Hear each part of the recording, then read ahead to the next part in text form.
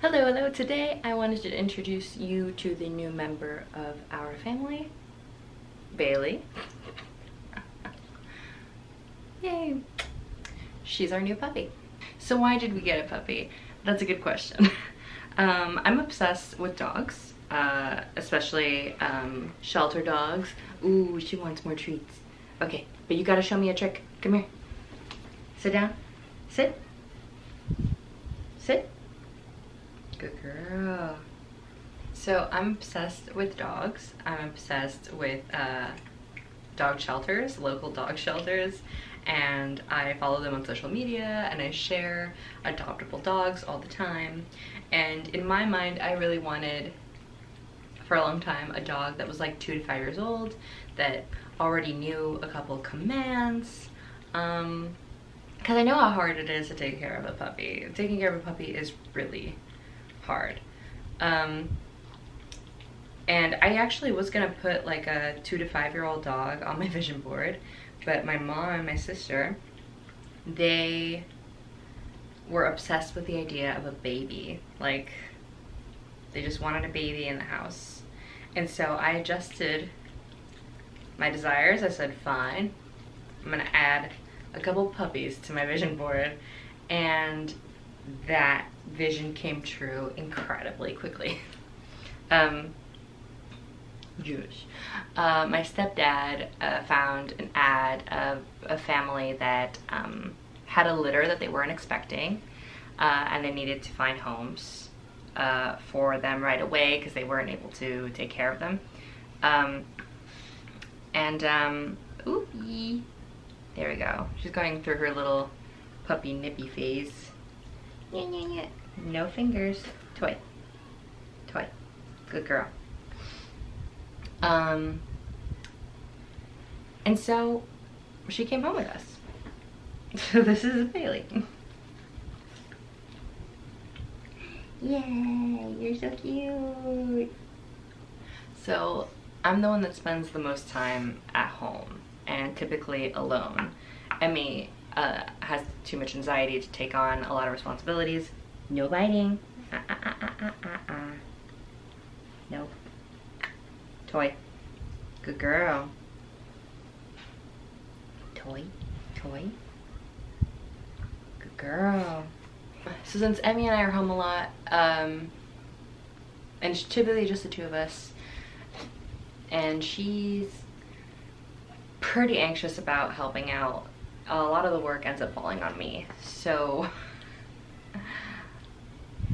it's hard having EDS and POTS and also chasing a puppy around to make sure that they don't get into trouble or eat anything they're not supposed to.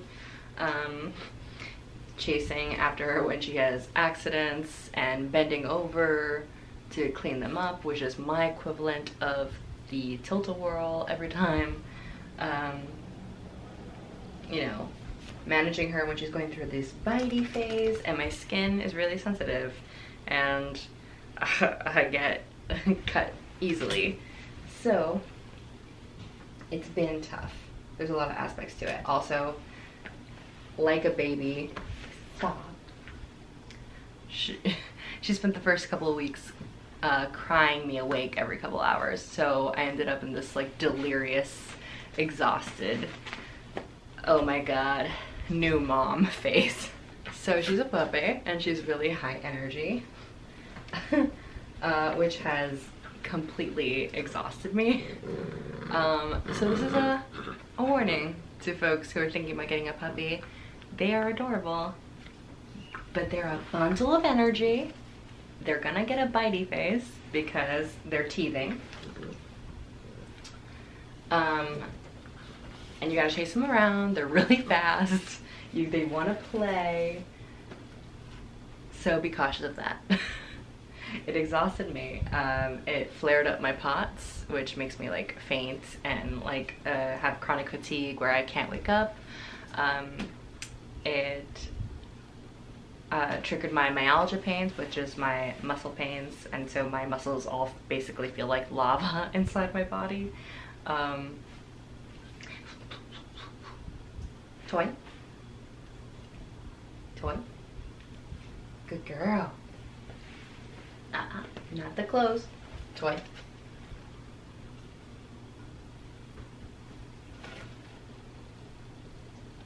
Good girl. Okay. Yes, good girl. But even though it's been hard work and it's triggered some of my symptoms, literally made me sick, it's worth it, I think, to create this bond right now.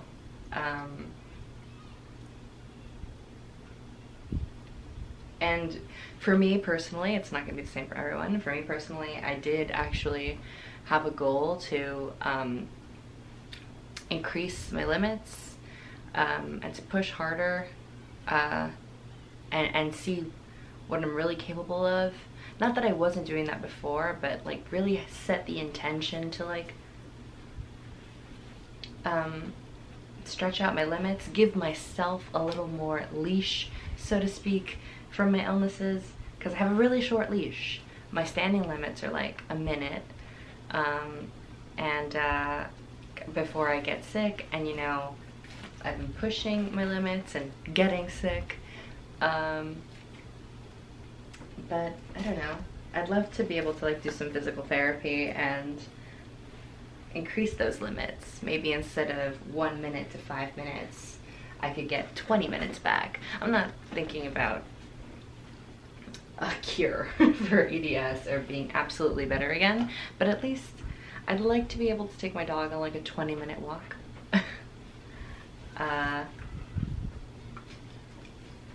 On legs, and like run around with her. That'd be nice. So I was saying, even though it's a lot of hard work, it is important to me to build a good, trusting foundation and bond with her, and hopefully that'll make the training process easier. Toy. Good girl. You know what? Treat. Good girl.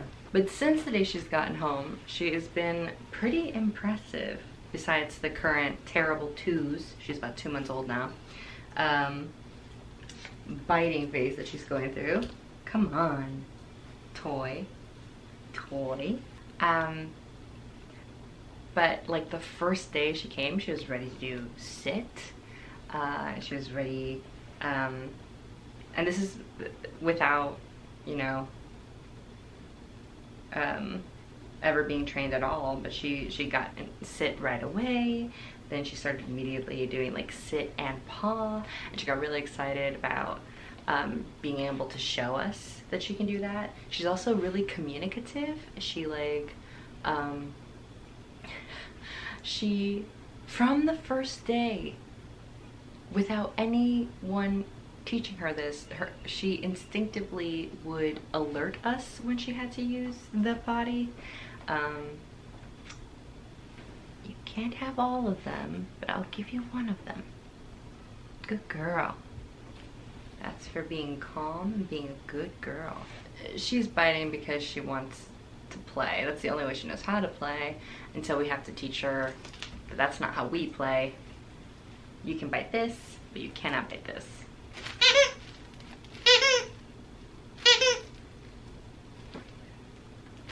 Good girl. And so she would either nudge us, like if we were holding her, she would nudge us on the shoulder, or whine, like put me down. She would typically push off of us or cry, and we would set her down. She does her business right on the mat most of the time. She does have her accidents. She's a puppy, that's expected, but that was really impressive to me, how communicative she is, how excited she is to learn, and excited to show us what she's learned. It's really actually amazing. She's also a fan of Disney music. It seems to really calm her down.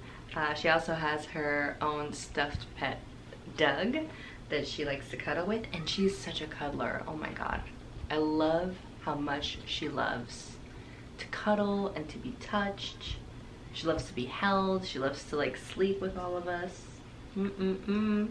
Toy. Toy. Good girl. So one question I've been asked is if she will be a service dog. Well, she's definitely not currently a service dog, but I think that that would be great. We'd have to see if she qualifies, if she's trainable as a service dog for my needs and maybe my sister's needs.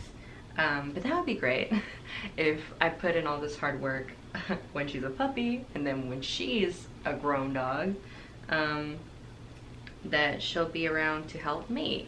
And honestly, if she wants to be helpful, we basically have kind of a spoony house. Most of us in the house have some disability, and if she wants to be helpful, there's plenty of opportunity to do so here.